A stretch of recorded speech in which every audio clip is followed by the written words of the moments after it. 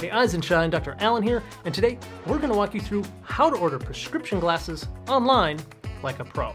Ordering glasses online is of course an affordable and convenient way to get new glasses, but I honestly see a lot of people make mistakes, and that results in them getting glasses that don't fit well and in lenses that don't feel quite right, and nobody wants that. So in today's video, I'm going to walk you through the whole process with some professional insights so that you get the most comfortable, best fitting, and most affordable eyewear that you can get while shopping for glasses online. Now, being a practicing optometrist myself, I see a huge value in purchasing glasses in person from a local shop, and I always encourage you to support a local business when you can.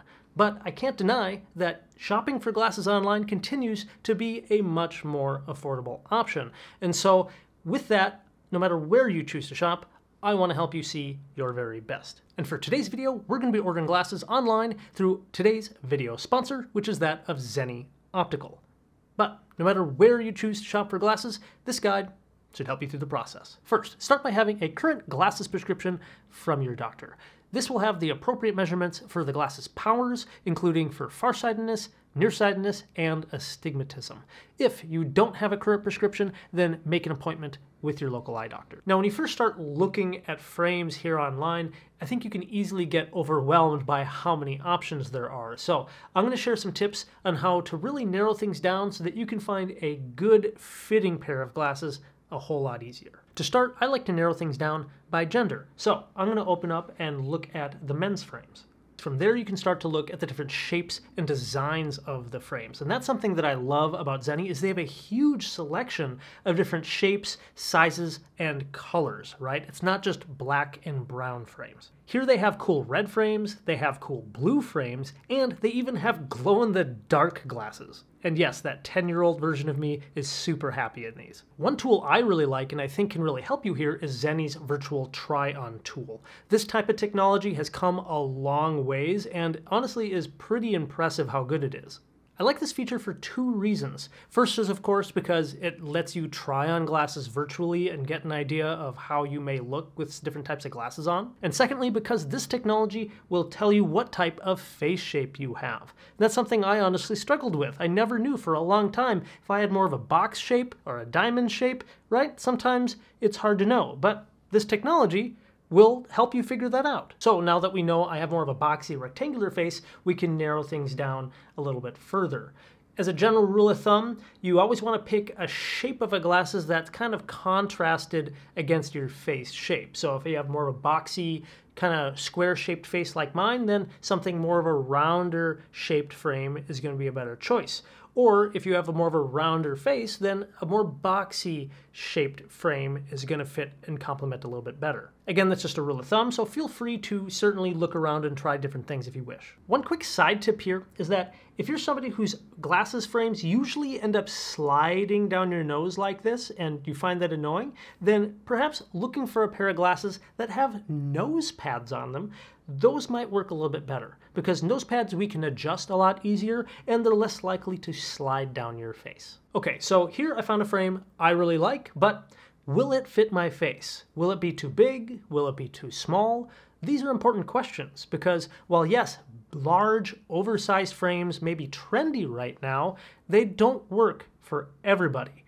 If you get really big glasses and they don't fit correctly, not only will they kind of look odd, but your vision through those glasses may not be what your doctor intended with their prescription. So here, I personally like to look at the frame size. Now, glasses from Zenni here try to be a little bit different in that they try to simplify the process by making the glasses either small, medium, or large sizes. It makes it easier for future ordering, but I like to look at the bottom of the web page here and you can find the frame measurements. These are the different sizes of the frame components so that you can kind of match them to existing pairs of glasses that you may have. If you have a pair of glasses that you've purchased elsewhere and you know fit really well, opening up the temple side or somewhere on the glasses frame, you should find a set of 3 numbers.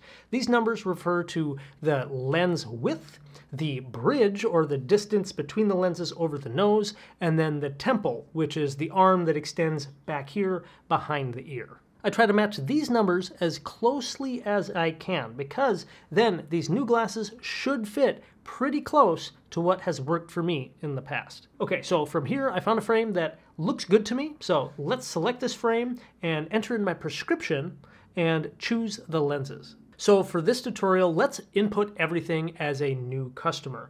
I'm going to select prescription glasses, new customer, and then we have options of single vision, progressives, or bifocals. Progressives are just like bifocals, except they are a gradient lens that blends the line of the bifocal in with the rest of the glasses so you can't see the line. But I personally do not wear progressives or bifocals yet, so I'm going to select single vision. Here we need to enter in our prescription for the power of our glasses. You can, of course, just take a photo of your prescription if you have that. You can also upload a virtual image of your prescription if you have that available, or you can just enter it in manually, which is what I'm going to do here quickly, just so I can point out a few important things that you'll want to watch out for if you're just typing it in. The first question that you have here is your PD, or pupillary distance. That's the distance between your right pupil and your left pupil and is necessary to get an accurate, good-fitting pair of glasses. Usually this is written on your glasses prescription, but if it's not, that is okay because you can use Zenni's app that they provide here that'll help you find your PD. In my experience, it is pretty accurate. It is FDA approved, but I do recommend running it maybe 2 or 3 times and just taking the average. But again, in my experience, it's pretty accurate and has worked for me. Now here on this next screen, you can input the powers of your lenses. The important thing I'll just mention is that look at the plus and minus signs in front of your lens powers. Those are important not to mix up. And Zenni has thankfully highlighted these plus and minus signs in red just so it's easier to tell. A plus sign in front of your lenses is meant to correct for farsightedness, or if you're nearsighted like me, you will have a minus sign in front of the powers of those lenses. Again, you do not want to mix these up. If you happen to have a prism value in your prescription, you can enter it in here. Otherwise, you just put in your birth date and then confirm that your prescription is accurate. Okay, so now we are in lens territory. This is where a lot of people get hung up and they're not quite sure what to invest in, if it's really going to be worth it. So let me walk you through it and make some sense of it all. First, we have just clear lenses, which are the standard kind of just clear lenses you'd have for everyday use. They have Zenni's Blocks lenses, which is their signature blue light filtering lens, which also filters out UV light. Then they have photochromic lenses, which are the glasses that are clear indoors and then they turn into sunglasses when you step outdoors. They even have Transitions branded photochromic lenses available, which is pretty cool. And then they have just the traditional sunglasses lens. One other option that you may not be aware of are Zenni's specialty lenses. These are FL41 tinted migraine lenses. These are a rose tinted kind of colored lens that helps some people with migraines. And this can come in either a 20%, a 50%, or an 80% tint, depending on how dark of a lens you want to be looking through. It's something that you can't find everywhere and is kind of cool that they offer this. All right, so now with whatever lens type you have chosen, we still have a few more decisions to make. Just to make it easy, I'm going to select the Blocks blue light lenses and I'm going to stick with just their standard Blocks virtually clear lenses. And now you're going to see an option for what is called your lens index. With the lens index options, you're going to see some numbers starting at 1.50 and getting higher. With a higher number, such as a 1.61 to 1.67 and all the way up to a 1.74, this higher index means that the lenses you'll have in your glasses will be thinner and lighter. Not only will the lenses look thinner on the side of the glasses, but they'll be more comfortable and less heavy on your face.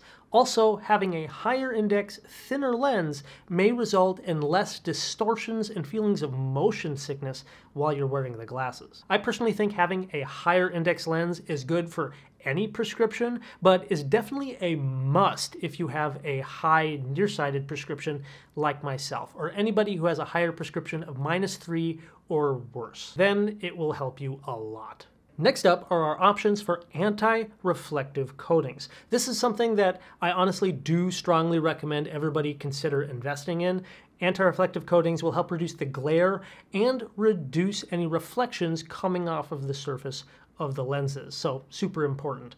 The very basic anti-reflective they have here is pretty decent. However, the very basic anti-reflectives also increase the amount of kind of oils and how dirt attracts to the lens. And so if you can, I do recommend going up and getting the oil resistant type of anti-reflective coating. Plus, as far as these type of technologies go, Zenni happens to have probably one of the most affordable options out there.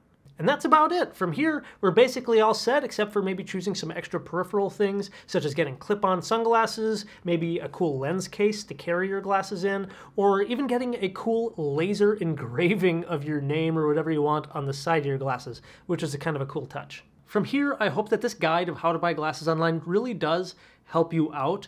And remember that all of these tips really should work and apply for any glasses that you buy online, especially with the two most important ones being finding a pair of glasses that fit really well, and secondly, picking high quality lenses. I think those two will go a long way. To check out the updated frame selection and prices, I will put links to Zenni's web store in the description below. And if you have any other questions about picking up glasses frames or lenses, let me know in the comments. Otherwise, I want to say thank you so much for watching. Keep an eye on it, and we'll see you in that next video. Peace.